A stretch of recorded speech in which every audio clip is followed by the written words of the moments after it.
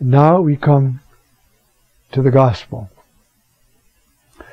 These cycles, A, B, and C, all develop this same mystery of the Trinity differently. What we have now in this text is the Trinity named. Father, Son, and Holy Spirit. Now, I showed you some. I could show you many more texts. As I think I told you, just in the writings of Paul, there are something like 50 times he mentions, see, but he might mention like God, Lord, Spirit. He doesn't always say Father, Son, Holy Spirit, but that's what he means. That's who he's talking about.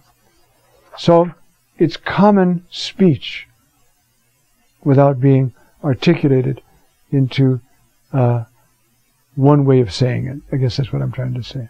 All right. So now we're going to look at Matthew 28, the final commission that our Lord gives to the disciples. So we're back up in Galilee at his command. And so the 11 disciples went to Galilee, to the mountain to which Jesus had ordered them. When they saw him, they worshipped, but they doubted. How can this be? He's alive? I mean, he's standing there? You see? There are other ways to translate it. Some doubted. Ide edistasan. But, in other words, either all of them or some of them said, who is this? What's going on? Jesus is dead. You see? You know what? We live a lot like that. We wouldn't say it, of course. But do you think Jesus is alive, living with you, helping you, living in you, guiding you, loving you, forgiving you, all the time? So you're like these people. You know, if I said, is Jesus alive, you'd say yes. But an hour from now, I say, you're thinking about Jesus alive, or what you're thinking now is in conformity with what Jesus is alive? No. I'm frightened, I'm scared, I'm mad, I'm something. What about Jesus? You're baptized into his death. Okay. So, that's what this text is about, okay? So the 11 disciples went to Galilee, to the mountain to which Jesus had ordered them. When they saw him, they worshipped, but they doubted. And then Jesus approached, and listened to what he says. See? There is given to me all authority, all power, in heaven and on earth. This is Christ the King. I have all authority. Nothing happens on your globe that I don't allow or actually do. So don't be afraid, but preach my name. Let people come to know me, love me, and trust me.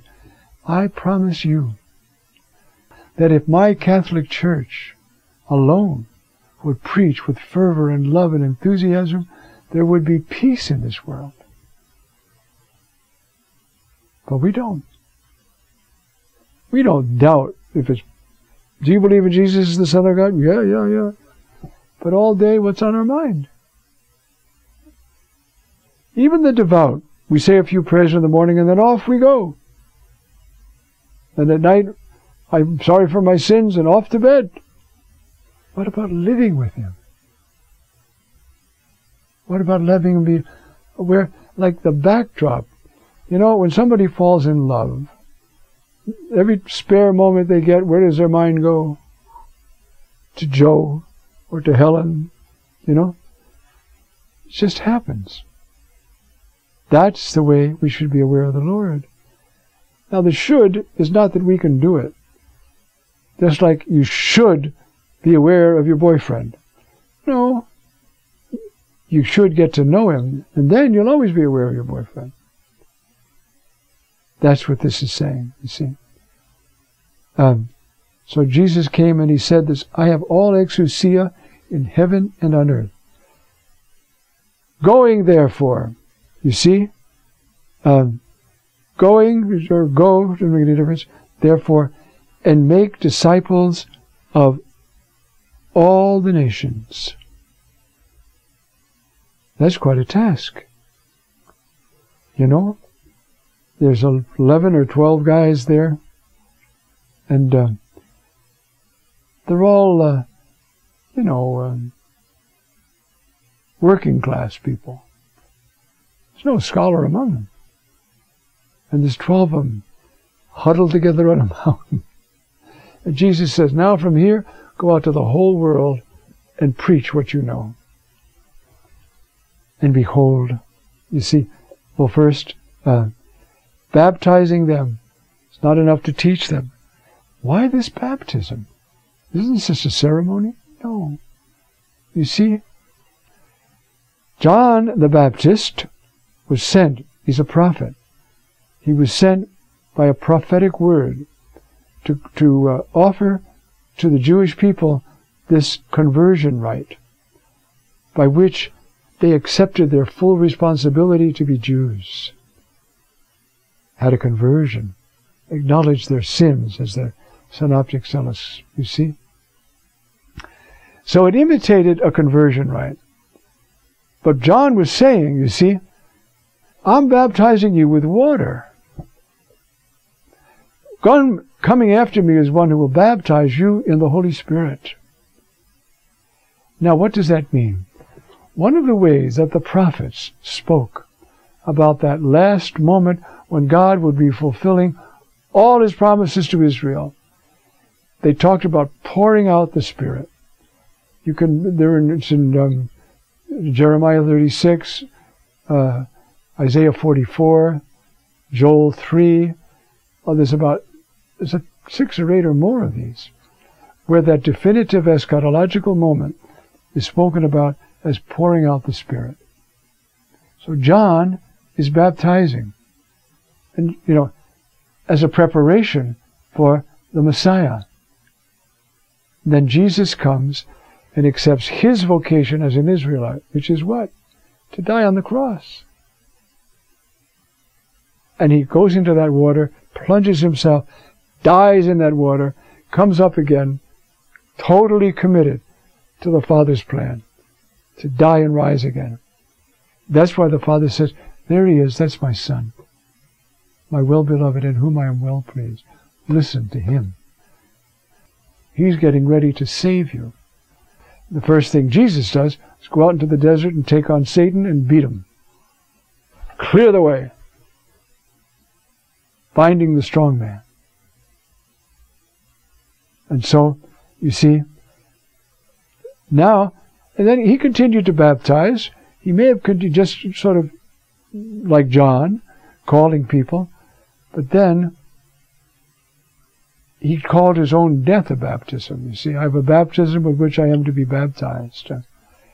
So then, Paul instructed, you see, knowing this from this order of Jesus, he saw that baptism, even if we're this big, you see, plunges us into that act of love in which Jesus died. That's what baptism is. Our whole life, here and hereafter, is grounded on that moment when we were baptized. And when that baptism was repaired, if we lost the life of God, the life of the Trinity, God gave us a way to repair it and get back on track. Mercy. Think, here's my divine life. Take care of it. You didn't? Tough bananas. No. I'll give you a remedy even for that. That's our Father. So baptizing them in the name of the Father and of the Son and of the Holy Spirit. This is Trinity Sunday. One God who is Father, the source of all in the Trinity, and Son, the receiver of all in the Trinity, and Spirit, the bond between giver and receiver. That's God. He's not solitary king up there, directing this world. He is an infinitely joyful communion of persons. Infinitely joyful. Loving so much that they want to share it with us and bring us to share that life forever. So even when Humankind sinned and it was cut off. The plan was that one of the Trinity would come to earth, teach us all over again. Don't judge and you won't be judged. Don't gather up all that stuff, like this man I'm telling you in the parable. Tonight, you're going to die. Simple things we should be able to figure out by ourselves. But more than that, taking all our sins into himself and giving them all back in forgiveness to the Father. That's baptism.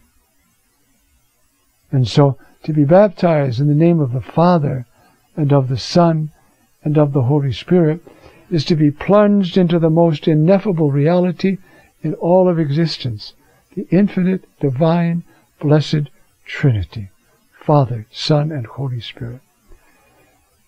On this feast day, take some time to go along and say, Lord, can you show me what this means?